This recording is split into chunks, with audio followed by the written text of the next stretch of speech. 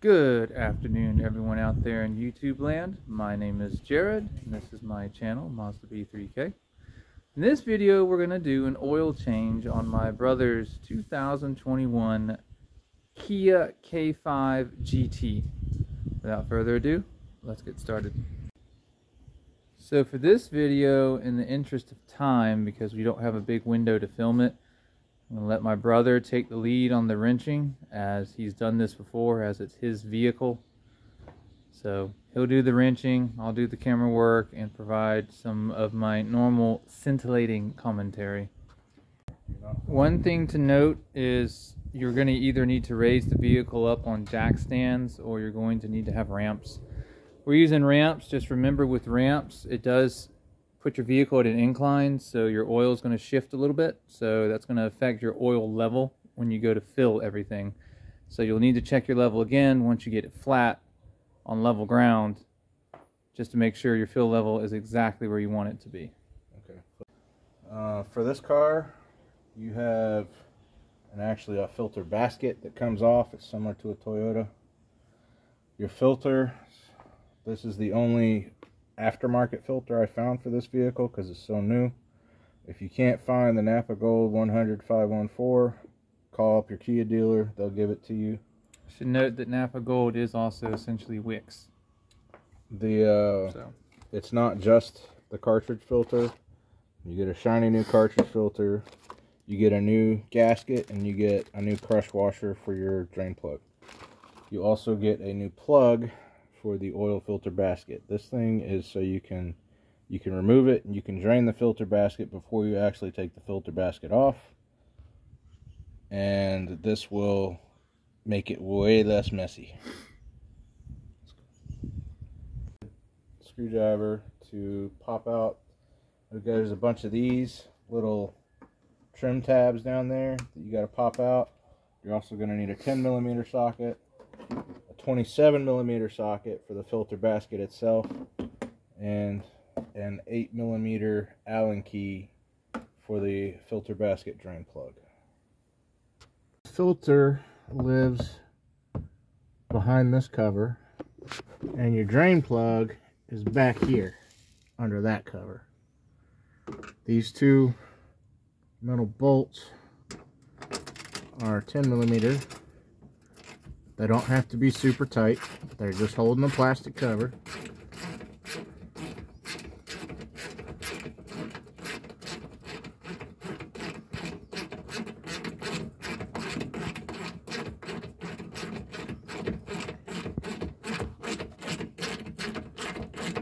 They're not captive. They will come all the way out.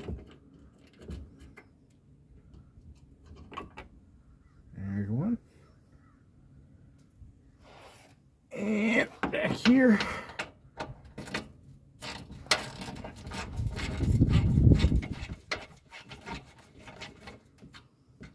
already nice and loose.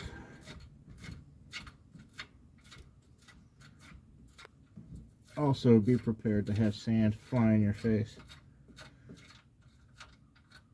It is the way of things.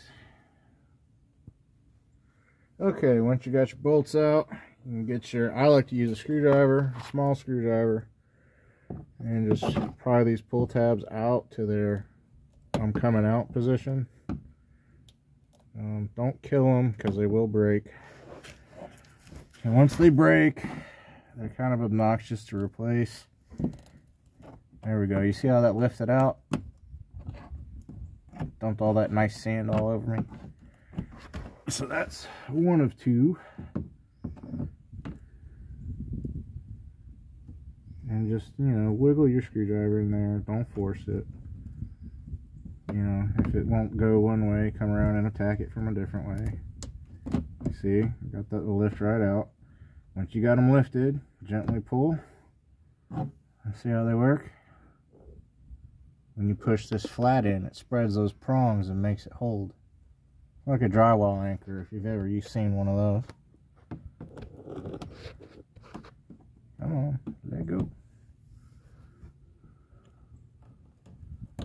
There we go. Now that that's out, this door will open right up. And there's your oil filter. basket right here. See, there's your drain plug right there. Take your 8mm Allen wrench, drag your oil pan over, pull that bad boy out, and it will drain all the oil that's up in the valve galleries. Keeps it from falling all over you when you start to spin this thing back out. Now that I've got that door out of the way, I'm going to go ahead and remove these other tabs the same way for the door blocking the drain plug.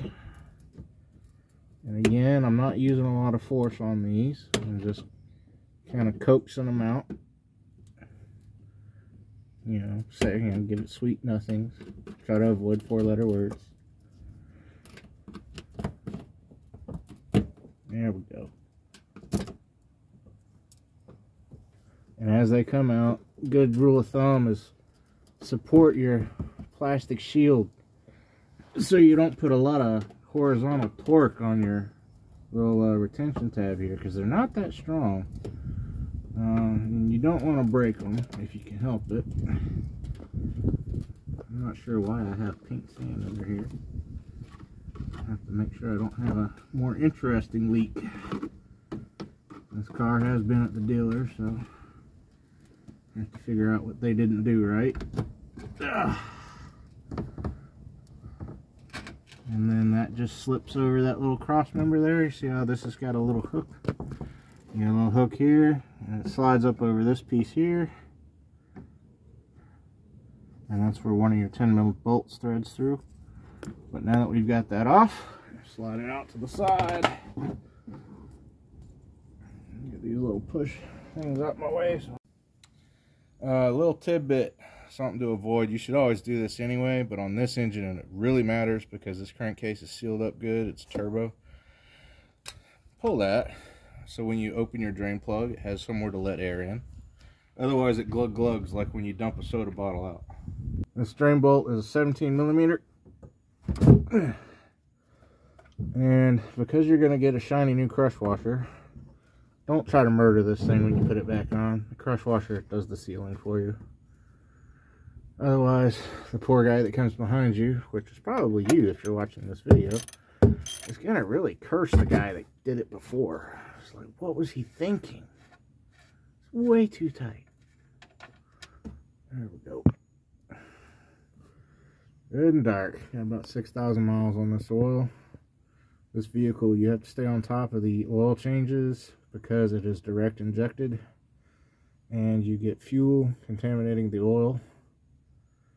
So you run too long, you end up with thin oil. Thin oil, unless the engine is designed to run the thin oil, is not a good thing.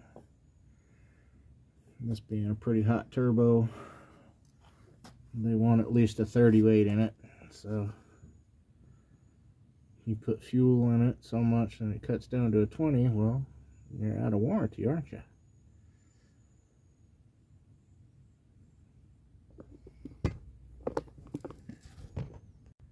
Just about got everything drained out here. It's down to just a trickle.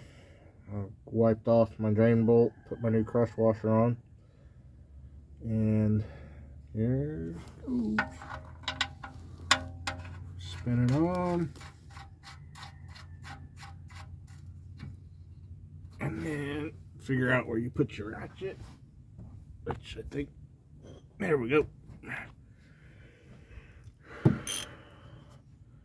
And like I said, don't be that guy that gets excited and kills these things. They don't have to be that tight because you're using a fresh crush washer, which is what does all the sealing for you. So you crush it a little bit, and that's good. Now we move on up to the filter. The filter, you're going to need an 8mm Allen key.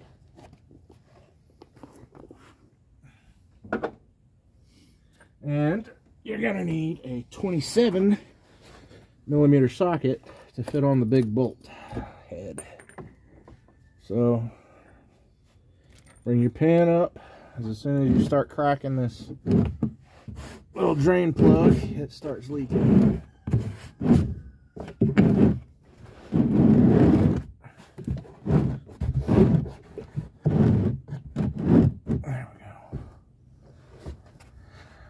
it doesn't take a lot.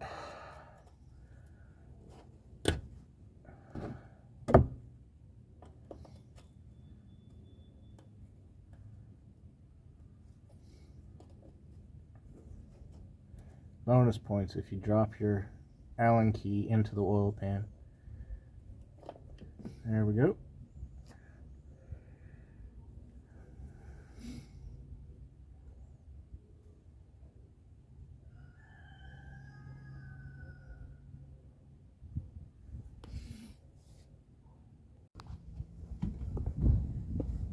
Like that.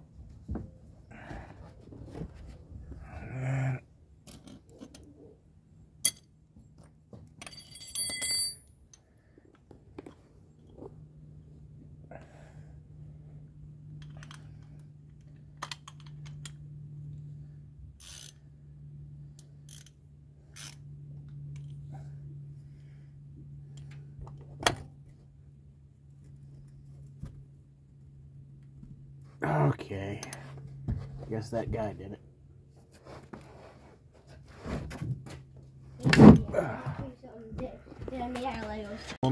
So, first rule of dealing with plastic is do not over torque it. If you over torque it, you will be buying yourself a new plastic widget. Alright, so that came out good. Now we do the service out from under the vehicle. Okay, so the filter just kind of snaps in and out. I have just pulled this out of the vehicle. You see I spun that back in just enough to stop it dripping all over my socket. You get a new one, which I have misplaced again. There it is. So step one, replace this thing. I suppose you could probably get away with it, but why? They give you a new one as part of the price of a filter. Loosen that, spin her back in, and you just have to get it flush. There's an O-ring on it that is doing the sealing. And like I said, first rule of plastics, you don't want to over torque. So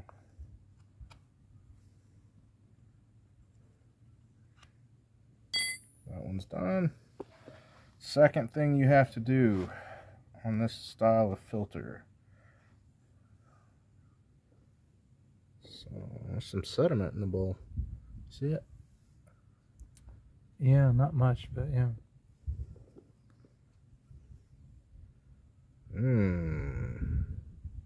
That's great. So I've seen that. I'm going to do the best I can to completely wipe this bowl out, because I don't want anything sitting in here.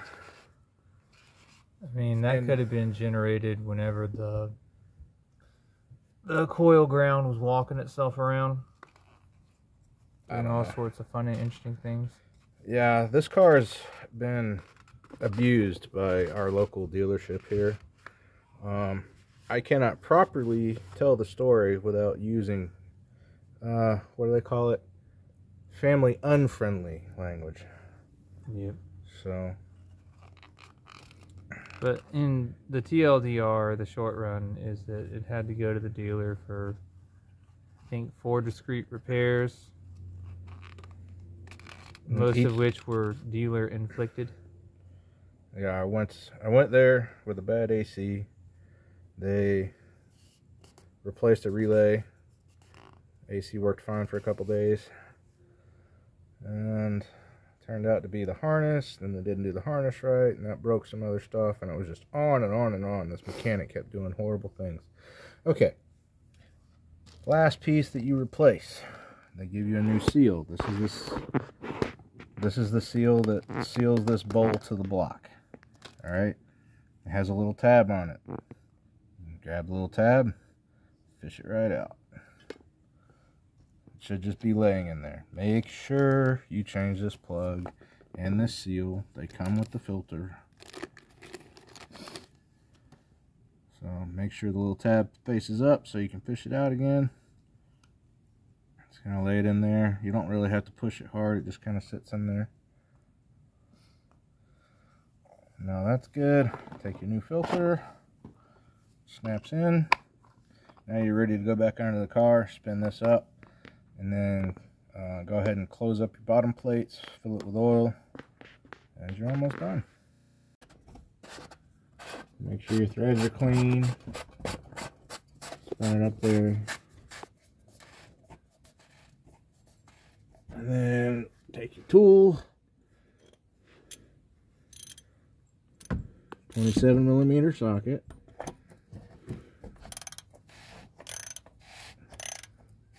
and run it until you feel it bottom. That's pretty snug. Now we can throw some oil in this bad boy and do a leak test. So beauty cover comes off, and then here's your fill. Now the manual calls for 0W30. That's pretty hard to find. What I use instead, after consultation with some folks that I am confident know their oil chemistry, I participate in an online forum that has people that actually work in the lubrication industry. So I use a Euro oil, Mobil 1 0W40. This actually is just a tiny bit thicker than a 5W30. And once it's been diluted a little bit, it is a 5W30. Well, it's a 0W30. Anyway, I feel like this provides superior protection. And if you disagree, feel free to bleep bloop and tell me how I'm an idiot. But I've done quite a bit of research, so everyone's entitled to their opinion.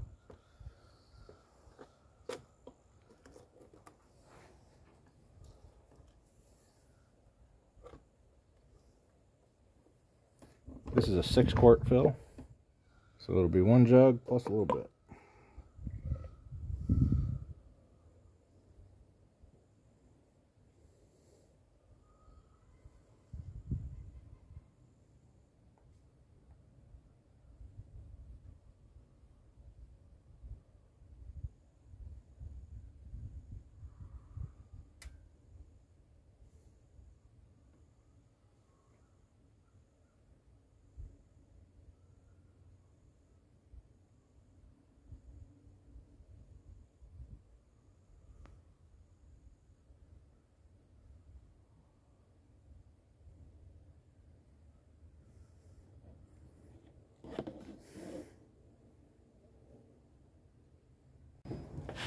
Well, you probably can hear it spinning down, but we just ran the car briefly to do a leak check, and there are no new oil stains on the floor.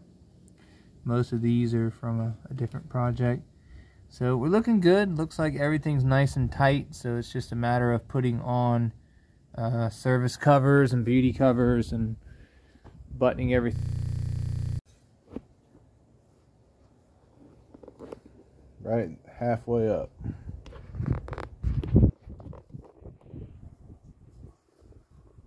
Yeah, that one's actually pretty easy to read.